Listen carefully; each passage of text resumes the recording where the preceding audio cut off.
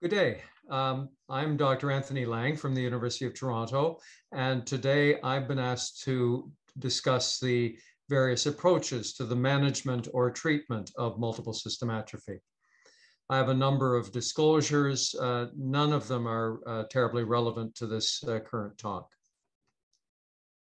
So as the audience probably knows, we subdivide multiple system atrophy under the clinical presentations of those with predominant Parkinsonism or MSAP. The term striatonigral degeneration was often used for this. Those with ataxia or the cerebellar form, multiple system atrophy C or olivopontocerebellar atrophy, and patients with a combination of the two, particularly with autonomic disturbances. And this had the old term Shy-Drager syndrome. And I think the clinical presentation obviously tells the audience where the concentration needs to be for management issues. So we recognize that a very high proportion of patients have autonomic failure, and this is almost needed to make a diagnosis. A large proportion, especially Caucasians, have Parkinsonism. A smaller proportion, possibly more frequently in Asian populations, have the ataxia or cerebellar features. And there are also features of pyramidal tract dysfunction with sometimes with spasticity. So the Parkinsonian subtype predominates in most populations. There is some evidence that these patients may survive a shorter period of time. And there's even another form called minimal change MSA, where the substantia nigra, the dopaminergic region, and Parkinsonism is almost exclusively present. So when we talk about Parkinsonism, we're referring to slowness or bradykinesia, the stiffness or rigidity, postural instability, sometimes tremor, ataxia being present in limb, gait, speech, eye movements, and then autonomic failure involving blood pressure fall when patients stand up with faints sometimes, urinary incontinence and retention, constipation, and erectile dysfunction. In addition to those predominant features, we also have problems with respiration, problems with the posture of the trunk muscles, bulbar dysfunction, meaning difficulties with speech and swallowing, and then a variety of other features such as rapid eye movement, behavior disorder, emotional incontinence, mood and behavior, etc. So you can see from those last two slides quite a large number of problems that we need to think about treating. The management of MSA is really then very complicated and best handled by a team approach, not only like myself, a movement disorders neurologist, but if possible, someone who's a specialist in autonomic dysfunction, a urologist, a sleep medicine specialist, physical medicine, allied health professionals, palliative care specialists, and others. So a team approach really, if it's possible, is the best way of managing these complicated patients. In an ideal world, we would be talking about disease modifying or protective therapy, managing the symptoms, and even restoring brain function. And this is the way we present and approach the management of Parkinson's disease and other neurodegenerative disorders. And so makes sense to approach this in multiple system atrophy as well. So let's start with disease modifying or protection. This is a very large, complicated table that I don't expect you to take in entirely, that tells us of the number of completed trials that have reached phase 2 or 3. So in human patients, in larger numbers of people, often a randomized placebo-controlled trial in a variety of different drug treatments. So you can see a list of different treatments, the proposed mechanisms of action, so neurotrophic or growth promoting, anti-excitotoxic, anti-inflammatory, anti-inflammatory hair stem cells, etc. Unfortunately, the vast majority of these trials have been negative. You can see on the right side of the slide, I bolded those where there was some suggestion of an effect on disease modification. The effects have been mild, interesting, and need further confirmation. But unfortunately, on the whole, these treatments have been unsuccessful. Experimental treatments are being considered, being studied in animal models and in early phase trials. As the audience probably knows, multiple system atrophy is what we call an alpha-synucleinopathy, because it relates to the deposition and aggregation of this protein, alpha-synuclein. And so there are a number of therapies that are defined to address the presence of the abnormal and aggregated alpha-synuclein. We know that a variety of inflammatory markers and evidence of inflammation in the brain is present, so anti-inflammatory therapies are being pursued. Other neuroprotective strategies are being applied, and then cell-based therapies, mainly with these mesenchymal stem cells, have been used. And this is another slide that I've created from a very recent review paper that demonstrates the small number of phase 1 and 2. These are usually trials in healthy volunteers or very early trials in a small number of multiple system atrophy patients. So you can see alpha-synuclein therapies and a variety of others that we hope may reach some evidence of safety and tolerability that might go on to larger scale phase 2 trials in patients with MSA. The whole reason for trying to define disease-modifying therapies to prevent patients from reaching the more severe phases of the disease. And to do this, as I emphasized in a lecture last year, we need biomarkers that allow us to make the diagnosis much earlier. And until we have those, we're going to be applying treatment at a rather late stage. So the hope is that these disease-modifying therapies will in the future be applied to earlier stage disease. So let's move on to other treatments. And this is a slide that I've revised, a slide that I often use when I talk about treatment of Parkinson's disease. So here's the protection or disease modifying. And then there are a number of symptomatic therapies, medical, surgical, and even restoring cells that have been lost. The problem is that most of these therapies are approaching dopamine dysfunction or loss of dopamine in Parkinson's. And unfortunately, we know that the pathology of MSA is more than just dopamine. That's why we call it multiple system atrophy, many brain regions. And so these treatments that can be very effective in Parkinson's may be inadequate or inappropriate in multiple system atrophy. But that doesn't mean that we can't apply them with some benefit. So let's talk about the management of Parkinsonism. In the earliest statement on how to diagnose multiple system atrophy, this is the consensus statement that was published in 1999, it was emphasized that the main criteria for possible MSA was a poor response to levodopa if the patient had Parkinsonism. This is the second consensus almost a decade later, and once again, to make a diagnosis of probable multiple system atrophy, you had to have very little in the way of levodopa response. However, we recognized after that, through a number of studies, and these are two main studies, that a fairly high proportion of patients with Parkinsonism, MSAP, in these two studies, one from Europe and one from the United States, approximately 50%, or maybe just a little bit less, of patients with Parkinsonism had a levodopa response that could be sustained for more than 2 years. So this really had to be reconsidered in making a diagnosis. And these are the very latest criteria that have just been published this year, where we're emphasizing that in clinically probable MSA, you can have Parkinsonism, but you don't have to insist on a poor response. So clinically established MSA has at least one of these criteria with poor levodopa response, but you don't have to have that to make a convincing diagnosis of MSA. So that's why we always try levodopa up to 1,000 milligrams, sometimes even more, when we have a patient with Parkinsonism, and often get a useful beneficial response. In patients who fail to respond to levodopa, some people use dopamine agonists, I must admit, in fact, I tend not to use these. There has been a little bit of literature suggesting people who fail levodopa may respond, but I think the evidence is very limited.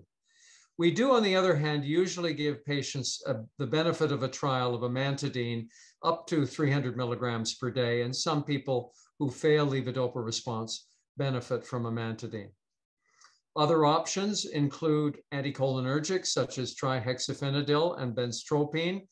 Rarely will these be useful when levodopa is not effective, but sometimes with treatment-resistant tremor and/or rigidity, you may find some benefit, especially in young patients who you aren't worried about cognitive disturbances as we often do in Parkinson's.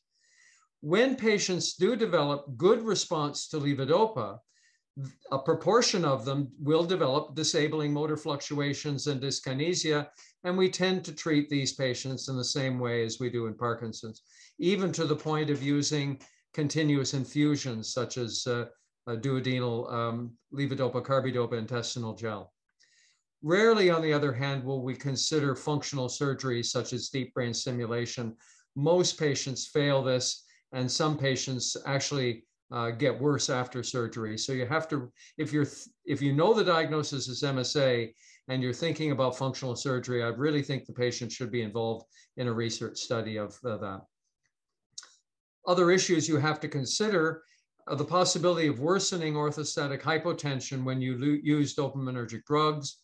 Some patients fail to show benefit from Parkinsonism, but will develop dyskinesia just the same. So you see so-called dyskinesia without overt benefit. And some patients will get very severe cranial dystonia. And that's sometimes a warning, in fact, that the patient with Parkinsonism actually doesn't have Parkinson's disease, but has multiple system atrophy. And then if you're going to withdraw levodopa from somebody who you think is not benefiting, you should do that fairly slowly, because some people who you think weren't improved will show bulbar worsening and may have a pronounced worsening of their swallowing if you withdraw drugs too quickly. What about dystonia in multiple system atrophy? As I've mentioned, always think of the causative effect of the dopaminergic drugs, especially if you're dealing with cranial dystonia. Botulinum toxin injections in the neck, hand, face, and eyelids for so-called apraxia of eyelid opening or true blepharospasm may be useful. Unfortunately, patients with MSA have often pronounced anterocollis or severe flexion of their neck, and this is usually quite resistant. You can try botulinum toxin into the digastric muscles. If you can show that easily accessible anterior neck muscles, such as the sternocleidomastoid, are active, if the EMG shows pronounced activity, you might use those, but you have to be very cautious about swallowing. More likely, it's the deep cervical flexors that are involved in this anterocollis, and you can't routinely inject them without very severe dysphagia. Other oral agents might be considered for dystonia, such as anticholinergics, baclofen, benzodiazepines. Very rarely might you think of functional surgery. Other movement disorders in multiple system atrophy. Unfortunately, ataxia, which is quite disabling in a fairly large proportion of patients, fails to respond to all pharmacotherapy. Some patients, when they're still ambulatory, may benefit from physiotherapy, working on balance and postural mechanisms. When you have severe rest tremor, I mentioned the possibility of anticholinergics and other anti-Parkinson medication. When postural and action tremor is pronounced, you can treat these patients sometimes with drugs that you would use in essential tremor, such as propranolol, primidone, gabapentin, and topiramate. Often these are ineffective, and with propranolol, you have to worry about worsening orthostatic hypotension. Some patients have prominent myoclonus, and here is where clonazepam, valproic acid, levetiracetam may be useful. And then if you have a patient where spasticity is pronounced, baclofen, benzodiazepines, and maybe even botulinum toxin injections, for example, into the thigh adductors might be useful if they have pronounced spasticity. But I must admit that's fairly uncommon in MSA. Now let's move on to the management of autonomic symptoms, which can be very problematic. Neurogenic orthostatic hypotension is a very significant problem in these patients. The definition is a postural fall of the blood pressure of 20 millimeters systolic or 10 millimeters diastolic within 3 minutes of standing. It can be delayed beyond that up to greater than 5 minutes. And importantly, for it to be neurogenic, you need the lack of compensatory tachycardia. So this is defined as a change in heart rate over systolic blood pressure of less than 0.5 beats per minute per millimeter of mercury systolic blood pressure. So that defines it as neurogenic. And the symptoms are broad, with orthostatic dizziness and lightheadedness or loss of consciousness, blurred vision, fatigue. Always remember the possibility of falls as a consequence of orthostatic hypotension. And some people get the so-called coat hanger sign or shoulder or neck pain as a manifestation of orthostatic hypotension. There are a number of non-pharmacologic treatments of orthostatic hypotension. This is a nice review by Kuhn et al. Last year. So cold water boluses, especially if you know when the patient is going to feel lightheaded, say after a meal, or if they're going to get up to do something, have them drink 16 ounces of water quickly, wait for several minutes, and that has an osmopressor response. Countermeasures may be useful. Contracting the lower limbs, for example, crossing the legs, buttocks, etc. Elevating the head of the bed, avoiding large meals, especially carbohydrate rich. Avoiding excessive physical exercise, maintaining and increasing lower body and core muscles, however. Definitely avoiding alcohol and avoiding hot temperatures. And also eliminate or change offending medications. If the patient's been known to be hypertensive, always think of the role of antihypertensive medications. Increasing salt intake, compression stockings, often not very well tolerated by patients, especially if they're very slow and Parkinsonian. And after meals, think of an abdominal binder. This is a slide that I'll let you look at. I won't go through all the details, but there are several drugs that may be useful in the management of orthostatic hypotension. And I've given you the maximum dose, not the starting dose, but the maximum dose in each. Fludrocortisone, a mineralocorticoid, midodrine, the alpha-1 adrenal receptor agonist, droxidopa, not available in all jurisdictions, but available in the United States, is converted to norepinephrine, an artificial amino acid. Pyridostigmine, a peripheral inhibitor of acetylcholinesterase. Atomoxetine is a noradrenergic reuptake inhibitor that is, and I'll show you in a minute, only effective in people with central causes for neurogenic orthostatic hypotension, as is the case for MSA. So this is not useful in people with peripheral neurogenic orthostatic hypotension, as in peripheral neuropathies or in Parkinson's disease. Yohimbine is not widely available, but you may be able to get it compounded by specialty pharmacies, an alpha-2 adrenergic antagonist. Octreotide is something that may be useful as treatment for postprandial hypotension. Remember, I mentioned the abdominal binder, and acaribose is also a treatment that may be useful for postprandial hypotension. So these two treatments would be selectively used for that purpose. And in anybody who's on dopaminergic treatment, for example, for their Parkinson's, always consider that this treatment could be contributing to their hypotension.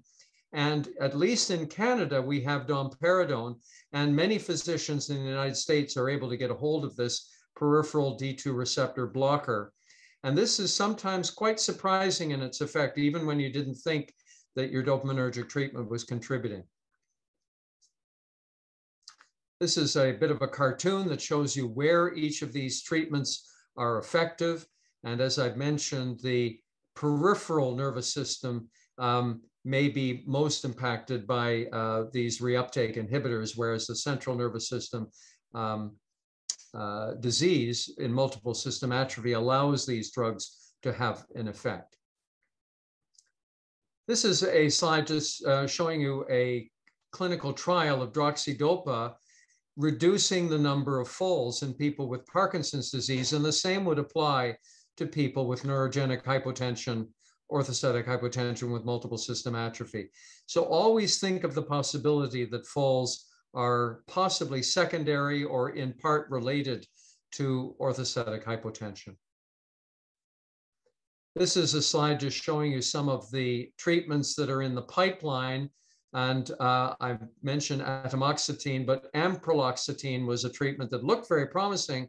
But unfortunately, just last year, Theravance announced that they were not going to pursue this further because it didn't reach the primary endpoint. And so it's been dropped from further development. An interesting treatment that's just been reported in the New England Journal, so obviously not something widely available, but I think we are very interested and we need to keep an eye on this space, is the possibility of an implant therapy. This is a study in a single patient where they used a spinal cord stimulator that was effective in preventing quite severe orthostatic fainting that this patient with multiple system atrophy had. This importantly also was combined with quite extensive rehabilitation and physiotherapy to improve the patient's ability to stand and walk. So it may not have been exclusively related to the treatment. One of the problems with patients with multiple system atrophy or anybody with orthostatic hypotension, and especially when we are treating the orthostatic hypotension, is high blood pressure in the lying position, so-called supine hypertension. And we have to remember that this may be associated with brain damage, and in this case, white matter hyperintensity, ischemic damage to the brain, as well as end organ damage, in this case, kidney disturbances with glomerular filtration rate and possibly even heart damage as well. So you see, with increasing supine hypertension, you see worsening of kidney function and worsening of white matter hyperintensity. And the probability of event-related survival or event-free survival, like strokes and blood pressure problems with cardiac consequences, are all an issue. So we need to know how to manage supine hypertension, recognizing that some of the treatments that we're using for orthostatic hypotension are more likely. These long-acting drugs like Flurinef and atomoxetine should be reduced if you're dealing with supine hypertension. You need to keep other drugs away from the time that people will be lying down. Keep them away from the time that they're going to bed at night, and tell patients not to lie down for a few hours after they take midodrine and droxidopa, for example. And then there are other treatments like elevating the head of the bed, and then using other treatments that can lower the blood pressure like sildenafil, nitroglycerin patch, and other hypotensive agents. But you only use these. These are short-acting drugs that can be used overnight and then stopped or at bedtime, for example, or stopped when the patient wakes up, as in the case of the clonidine or nitroglycerin patch. Let's move on to some of the other problems that we deal with multiple system atrophy, and I'm going to quickly go through these. Sleep disturbances. They're a treatment for rapid eye movement behavior disorder, such as melatonin and clonazepam.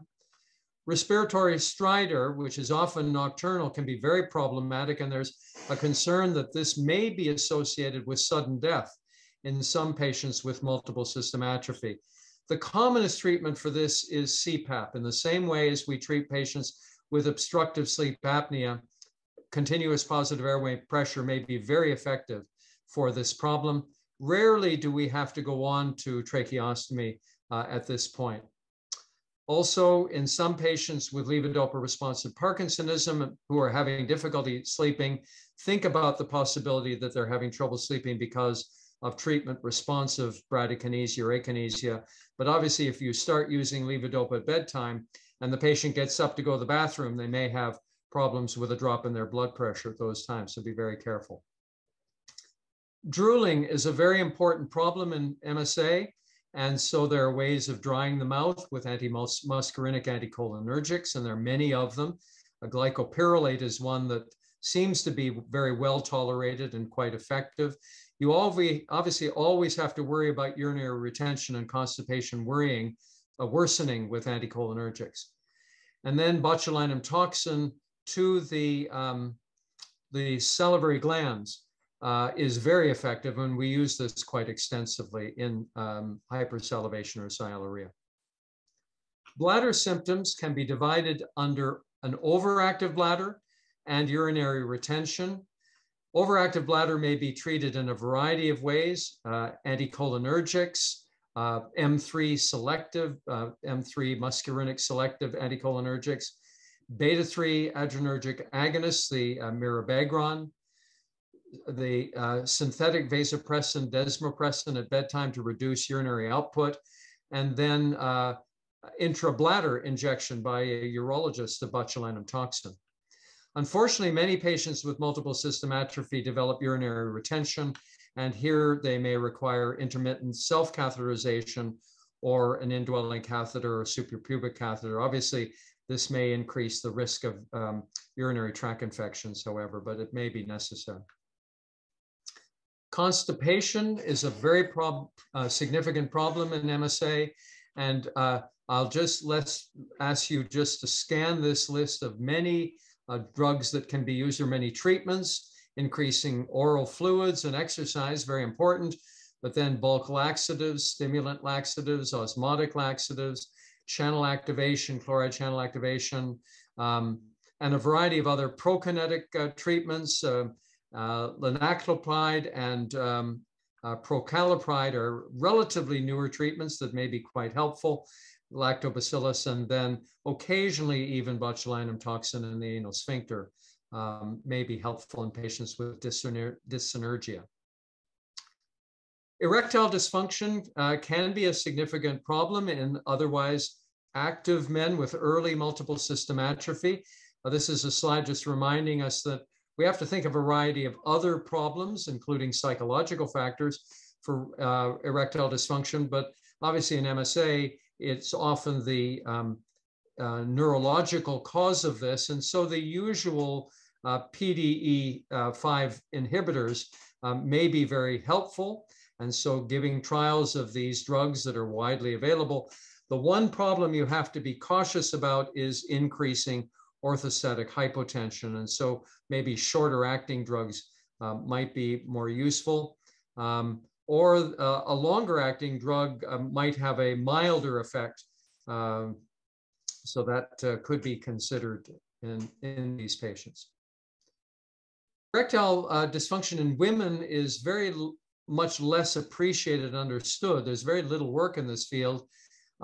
Female sexual function indices scores are significantly lower in women with MSA than controls. And the domains that are dysfunctional are desire and arousal, which might be helped by psychological treatment, but lubrication may be something that can be managed with the usual lubricants. So remember that there may be ways of managing this. Unfortunately, genital hyposensitivity is far more common in these patients than controls. And to my knowledge, at this point, there's no active therapy that might improve that. There are a variety of other problems, motor and non-motor, that you need to think about managing. And this slide just lists them. Freezing may be treated by amantadine, maybe high-dose methylphenidate, although there's very little evidence that this is useful. Posture instability in falls, as in Parkinson's disease, cholinesterase inhibitors. I don't think anyone would currently consider pedunculopontine deep brain stimulation. So more treatment with physical therapy and preventing the falls by accepting the need for a wheelchair in many patients. And then remember managing orthostatic hypotension. Depression and anxiety can be very important in these patients. So remember managing these in the usual fashion, involving a psychologist and a psychiatrist as necessary. Pseudobulbar affect may be responsive to antidepressants, particularly the SSRIs. Please avoid tricyclics because of their worsening of orthostatic hypotension. And then the combination of dextromethorphan and quinidine has been shown to be effective in other forms of pseudobulbar affect, such as in multiple sclerosis, and in MSA, it may be very helpful as well. And then many patients have a variety of different sources of pain, dystonia, neuropathic pain, or musculoskeletal pain, and remember to try to treat that with treatment appropriate to the nature and cause. And then remember the many non-pharmacologic treatments and allied health professionals that we can utilize in the management of these challenging patients, in managing palliative needs, physiotherapy, occupational therapy, physical medicine, speech and language, and also other treatments like dance, music, exercise, mindfulness. And remember that these patients with increasing immobility require our care from a distance. And so nowadays, thanks to COVID, we are becoming much more familiar with telemedicine. So I'll stop at that point. Thank you for your attention. Unfortunately, I probably won't be available for questions at the end of this presentation when it's shown, but if I can, I'd be glad to answer questions at another time. Thanks very much.